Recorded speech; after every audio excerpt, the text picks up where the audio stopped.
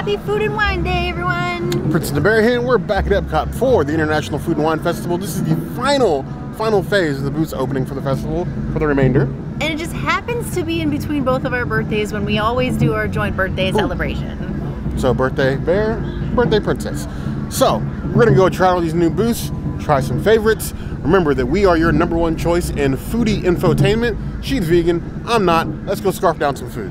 Be sure to enjoy all that the World Showcase has to offer. You heard the girl.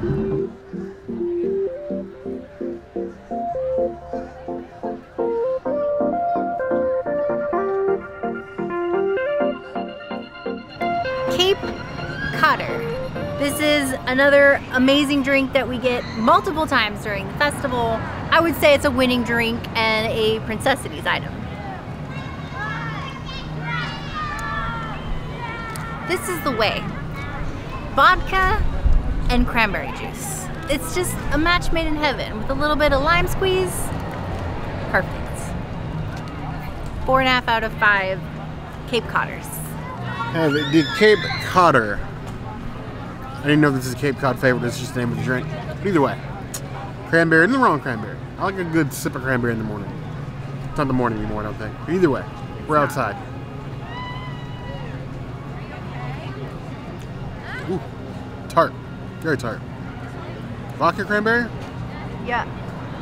Of course. I'm a schoolgirl when it comes to vodka. Probably one of my gravest alcoholic rivals. Not in a good way. But the drink's fine. 3.5 out of 5 clouds. If you like the tart, you like the citrus, this is for you. Otherwise, there are other cocktails. Thank you. Have a great day.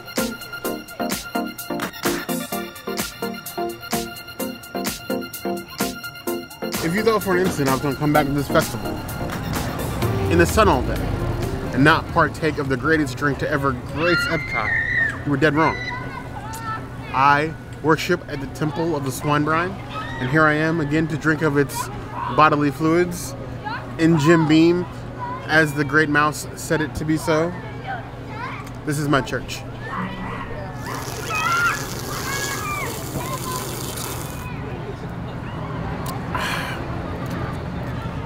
Marinated pig and Jim Beam and apple cider. There is literally nothing better. 5 out of 5 claws. Bear says to this. If you ever see me during Food and Wine, the one thing I will never turn down, I'm never going to say no to Swine Brine. Ever. Just saying. 5 out of 5 claws. It's on a Bear says list and always will be. So we have a peach berry hard cider. I think this is my 2nd time, maybe my 3rd time getting this. This is like my go-to drink at the Brew-wing lab.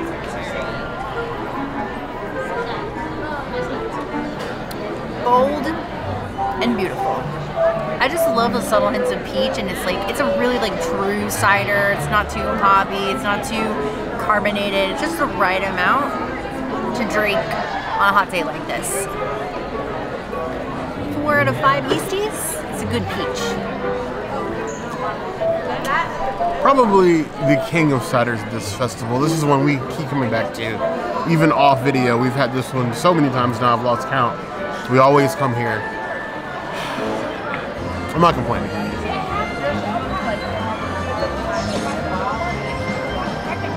It's a good cider. Which is why we keep coming back. It's that right amount of like that cider sweetness, but not like feeling like it's overly sweet.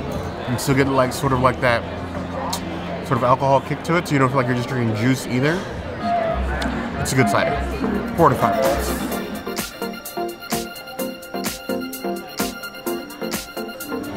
This just looks like somebody had way too much fun with the toppings. I do love these tenders though. I'm gonna cut them in half because it's a lot for one bite. So much cheese. You get a big cheesy bite, it totally changes the flavor of the tenders. And that's what I love about this, because each bite with the tenders is a different sauce or a different like something on it that just makes you love it.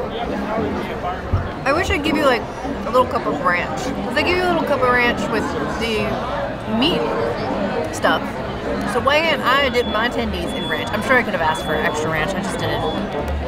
I love these. Since this is every video that we've done this year for Food and Wine, I've gotten these tenders. So since these are my repeat, as much as moose.com, I gotta say it's Princessity's item, and this batch I'm gonna give like a 4 out of 5 tendies, but like this is a go-to. I really hope that AMC at Disney Springs carries this one day, because then I'll be ordering these every movie.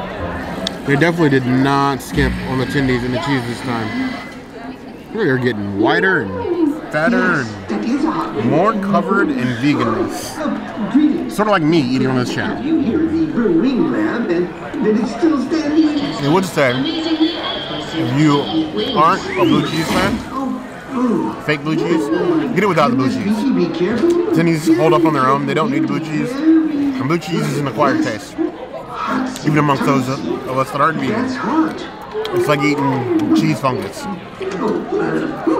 It's tasty. I like the heat.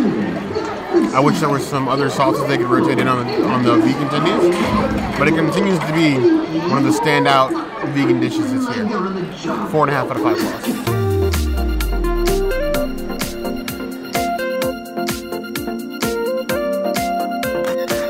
Here I am trying another wing flavor here at the Brew-wing lab. And honestly, all I really want is the unnecessarily spicy wings. They are by far my favorite.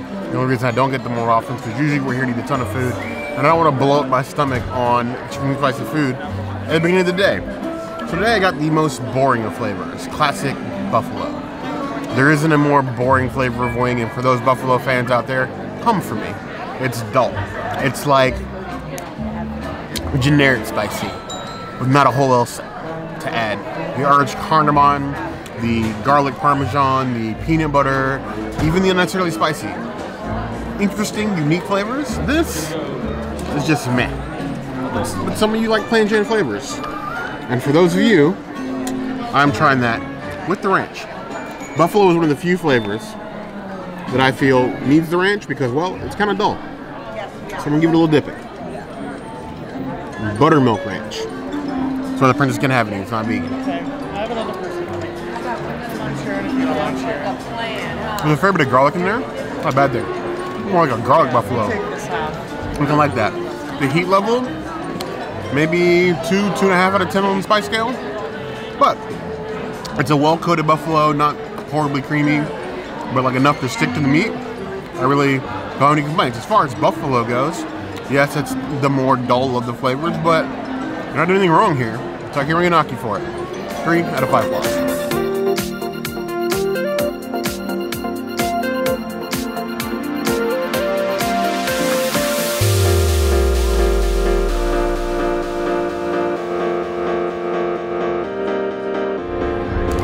So, festival favorite for me from many festivals. It's not here every year, but it's every couple years.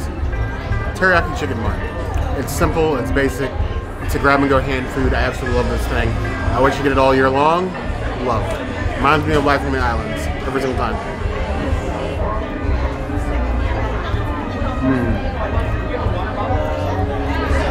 Savory meat filling, sweet bun. Can't go wrong.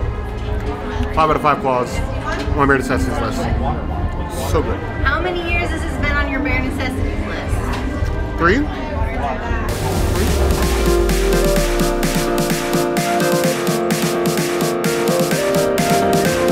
Lemon slush, the citrons.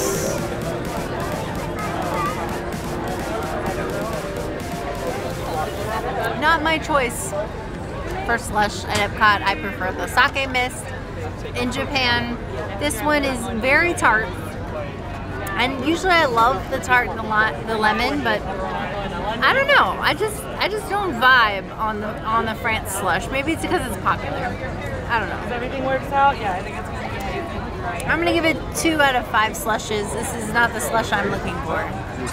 Frozen lemonade style.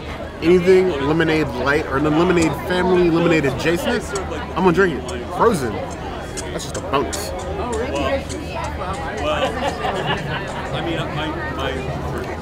They offered a bath of this. I would take it. 3.5 out of 5 stars.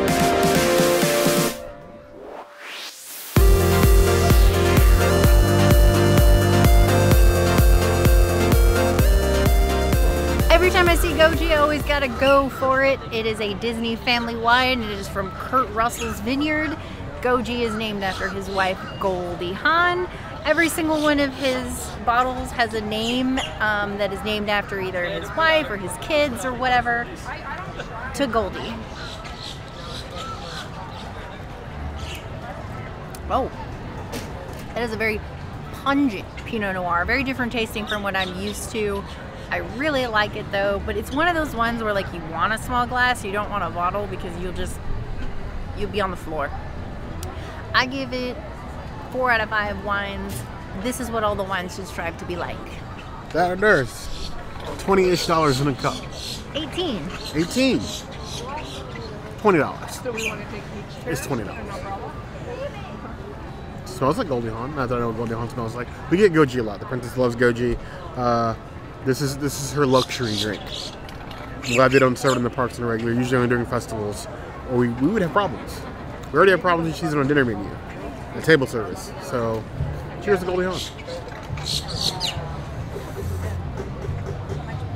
Ooh, well, it's like that aroma, like that. You taste the wine, but it's like the fumes of the wine in the back of the throat for this one. Both refreshing and gives me that nice sort of like full flavor. It's a good one. It's an expensive one. It's a good one. 4 out of 5 plus.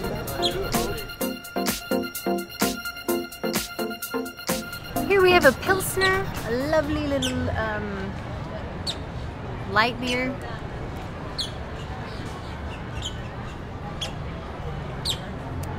Ugh. Oh, I don't like that. That is very hoppy. This is only for the IPA lovers, even though it's not an IPA. Very hoppy. 2 out of 5 hops. Only get it if you are a big beer connoisseur. So here we have a little bit of Pilsner. Pilsy. Pilsner. Pilsy. I'm usually okay with Pilsners. It depends. It varies. Some of them are okay, some of them are a bit harsh. Craft beers. Such a wide variety of flavors. This one? Let's see if it chars and chops. Ooh, it's crisp.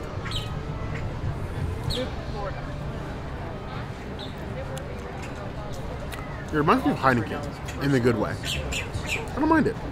It's definitely something that'll take a while for me to drink, but I don't hate it. 3.75 out of 5 plus.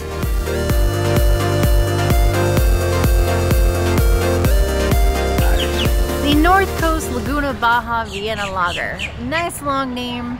Baja reminds me of California. Laguna reminds me of where I grew up, Laguna Beach. That's my stomping grounds. Cheers to a piece of California. I hope you're good. Not bad. I actually like this beer a lot, more than I expected to. It kind of reminds me of a Dunkel. I love Dunkel. I'm gonna give it 4 out of 5 yeasties. It's good beer, it's not too hoppy. You like me larger? I do like them dark. Very dark. Halloween dark. This dark. Ooh. I'm getting some smoky flavors in this, I think. But not like the bonfire beer that they had for Flower and Garden. This is quite enjoyable and smooth. I didn't expect it to be so smooth. Oh. It's like the Lando Calrissian of beers. 4.25 out of 5 plus.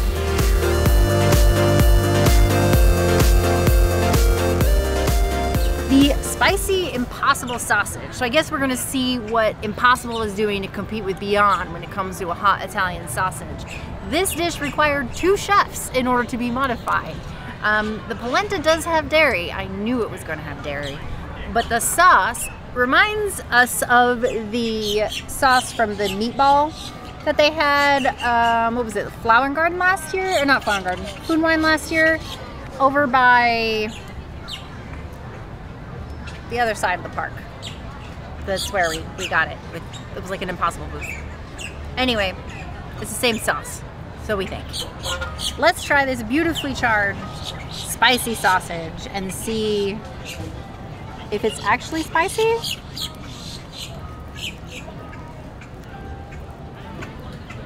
I'm taking the olive off. Too many olives in this. Ooh, a tomato. I'll take the tomato. Cheers.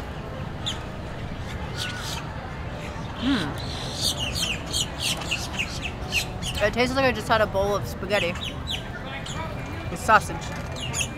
The sauce is very salty and very olivey. I don't like the sauce. I do appreciate the sausage though. The sausage is very interesting. I like that better than Beyond sausage.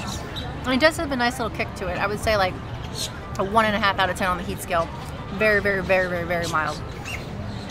Is it worth $6? I think so. It's a big portion. But I don't think it would proactively come here for a sausage when Impossible Tendies are right next door.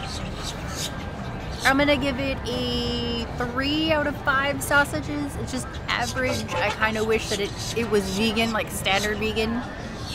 Polenta is not hard to make vegan. Most people don't put dairy. Why put dairy in your stuff? You don't need to put dairy, Disney. This grill on this Impossible sausages, I will give them props too. That's some pretty looking grill marks. Plated quite well, even with the modification. This dish probably didn't need to be vegetarian. Weird that it worked out that way. But either way, I'm glad they were able to modify it. And when they were actually willing to do that without too much hassle, I'm going to get a spoonful of the olives. Princess hates them anyway. I'm going to leave some tomatoes and try to get as much of this flavor in here as I can. I like what the like salty, sour punch of the olives does in combination with chewing the sausage. Gives it a really full, like flavorful bite. I could see how this would taste on top of polenta. I think this would be like a very interesting, like midday lunch. It's weird to me that these booths are going to stick around past Food and Wine. Though all these new booths for today will be here till December 30th. This is going to be an easy midday park snack for the rest of the year. I'm going to give it 4 out of 5 plus, even with the modification. I like it. I'm impressed.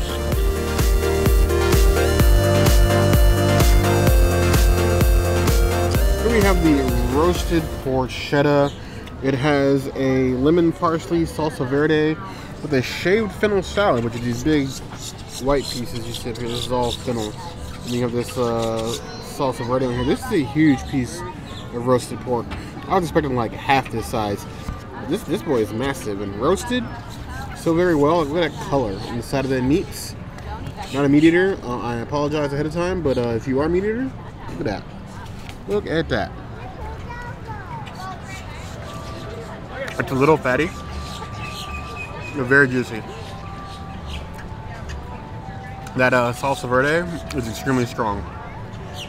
Like, it's almost 60% of the flavor, but you still get a lot of that roast juiciness in that skin. It's like meat potato chips, like crispy, all that flavor in it.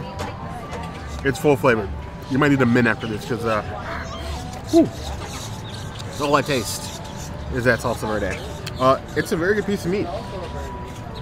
I don't know if I'm able to feel it down my throat. Mine's out of the gutter. Some of you won't. That's okay. I like this.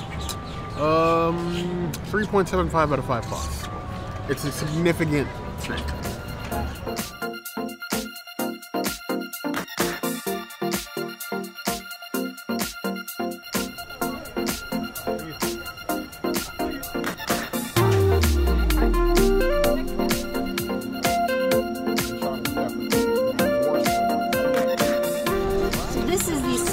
Ulster Riesling. This is one of 2 vegan options available at, what is this? Wine and Wedge. Wine and Wedge. What is the wedge? Because when you hear wine and wedge, I think potato. Bear is telling me cheese. I suppose cheese makes sense, but again, a wedge to me is a potato. Cheers.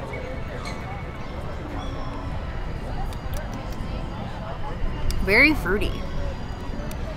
Very fruity, like a dessert wine. Extremely sweet. I was initially kind of sad that I didn't get like full versions of this, but now I'm glad that we just got the sample cups, because this is like a very, you don't want to drink a lot of this. It's just way too sweet. It kind of reminds me of that like relax wine, if you've ever had that, like, which is also a Riesling. So I think it just needs some, I know this is a terrible thing for me to say as a wine person, but it needs ice. Why? Because it's hot AF out here in 2 seconds in this heat, and it's warm. And you don't want a white wine to be warm. It's just, that's what we're at here. So I'm sorry to all those people that I just made cringe, but it needs ice. 2 out of 5 Rieslings. If you're gonna give me these cards, which I appreciate, I love these cards, I need phonetic, because Hooked on Phonics does work for me. Selbeck, Oster, Zettling, Sonner, Riesling, Spatlis? Close? No? Probably not. Either way. Ooh, I quite like that. Most Rieslings to me are like overly sweet, like super like, I can only drink this for like an after dinner thing or like dessert. This is somewhere in the middle. I could sip this daily, almost. I quite like that actually. 4 out of 5 flaws. I'm gonna have to try to find this one for a house, for science.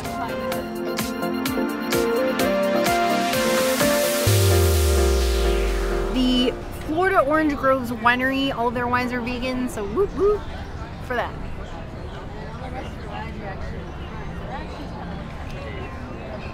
Oh God. It tastes like soured cranberry juice. That's terrible. I don't want to drink that again. That was a terrible life choice. That's a 0.5 out of 5. Whatever that. It's a port? I love ports. This is a terrible port. No. What does Florida know about wine? You don't see us mentioned in wine much. You don't see us on wine labels. That's a port, though. I'm sure you do. Somewhere. It smells pretty strong. It smells porty.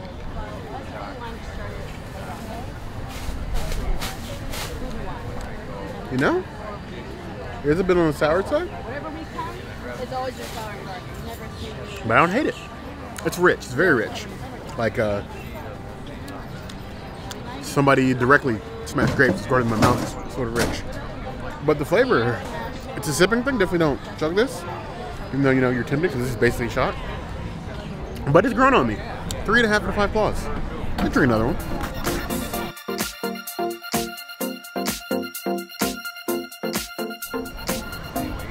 Hartley Apple Brandy. It's no pear brandy. We're not doing that today. But Hartley Apple Brandy from Kentucky. You can get a flight of all these drinks at the Wine and Wedge. This is the only one that's not vegan. So none for the princess, more for me. Unconfirmed. It's unconfirmed vegan. And it says unconfirmed to us is basically not vegan until we can find otherwise. If you guys find otherwise, or you find something that we don't look up, and we look up all of these drinks to make sure they're at least confirmed vegan for the princess, let us know. We will always be willing to come back and try alcohol. It's not like we don't do that.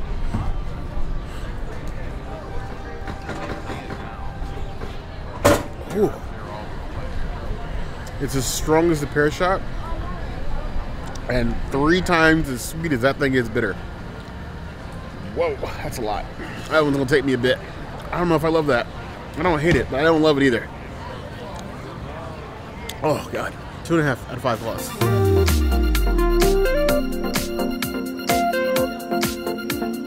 Here we have the Boursin and Fig Balsamic Souffle. That's a lot of very fancy words lined up together. I don't understand what any of that means, except for the fig.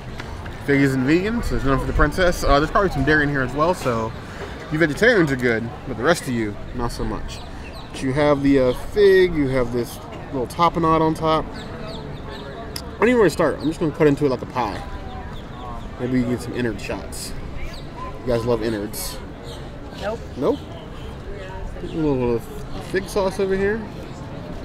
Is it dessert? Is it savory? Honestly, I have no idea. It's fake. Definitely dessert. Very rich. Wow. Very sponge consistency. Like fig tapenade with the fig sauce. There's a whole lot of fig. You don't like fig? Addicting. You're gonna hate this. Flavor's good. Nice and punchy. I couldn't stop watching. It's not like it's served warm, not cold, but not like blazing hot. I kind of like it. The flavors are good. It's like those desserts for us that don't like super sweet desserts. I would give it 3.5 out of 5 plus.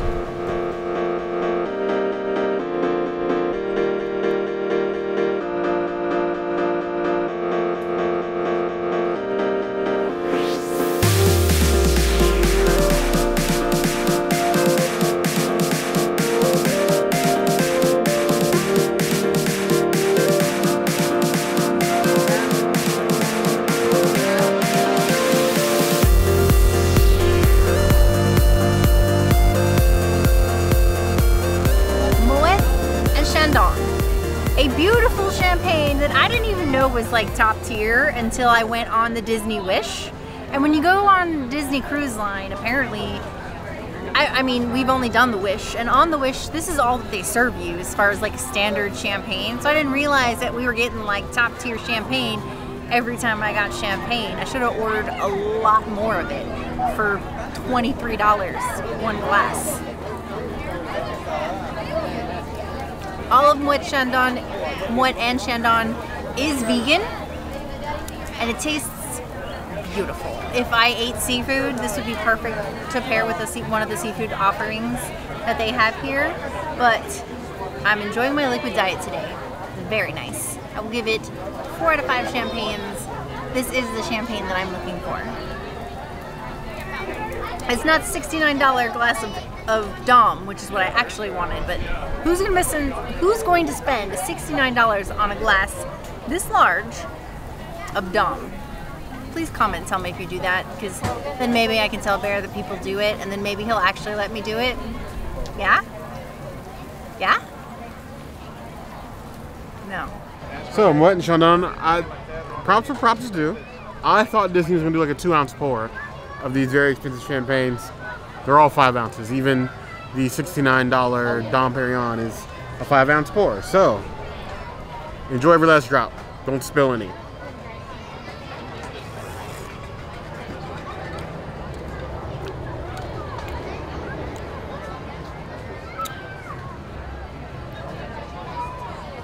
It tastes like $23, whatever that means. Very expensive grape juice. I'm not a champagne connoisseur. We've had our share of it on this channel.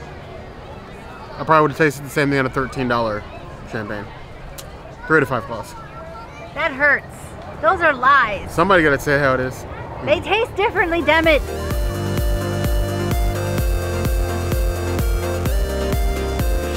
We have the crab and claw cocktail. Very nice presentation. It's definitely more crab than I was expecting to provide. Got these huge claws. You got this nice piece of like roasted lemon. Squeeze on top of them. A nice little juice. And you got this little sauce. I dipped them in. Now I'm gonna try to do this bear style. Even though I got a fork and knife, I'm gonna dip this in here. And we're gonna try to suck out the meat. It's true bear would.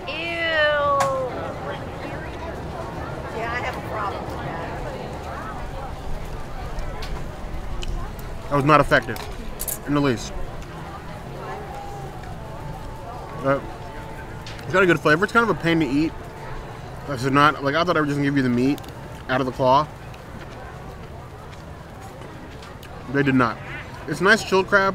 The sauce is like a stone ground mustard base, which goes a lot better with the crab than I thought it would. If you want a treat, and a little bit of shell. It's okay. It's not blow your socks off. It's literally just crab in a sauce. 3.5 out of 5 plus.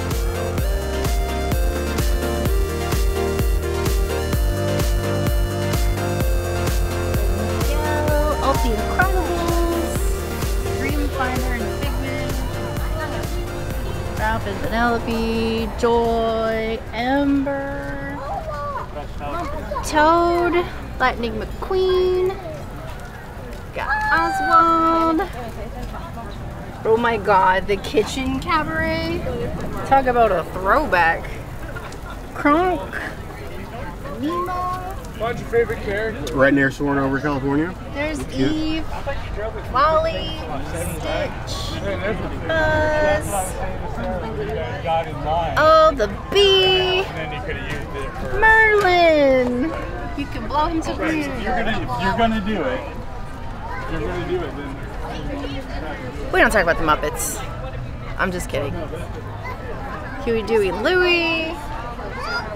Pluto got a little 100th on him. You can The Baymax. Oh, Elliot. The only dragon you care about here. Well, I mean, there's other dragons, but we don't talk about Figment. Oh, the new princess. Baja? Yeah. That's cool. And the bee. Rude? Moana! She's got an attitude. Oh, there's all the characters. All the orange birds on there. Who's that? It's Goofy!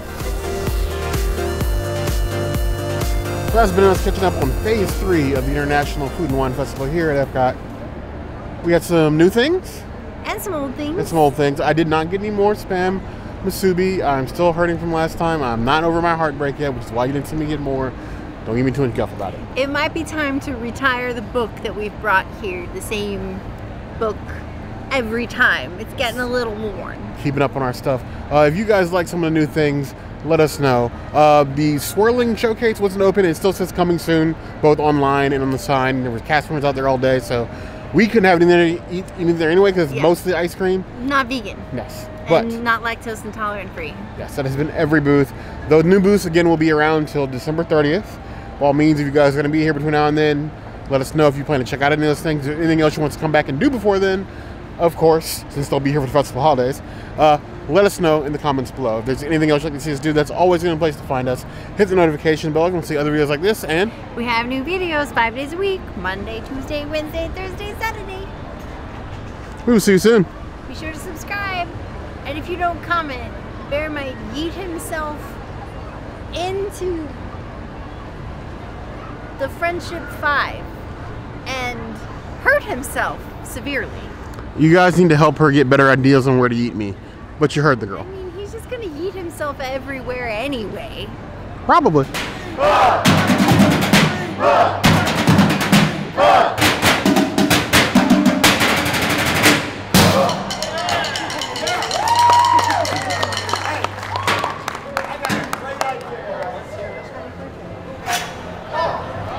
It's a pan!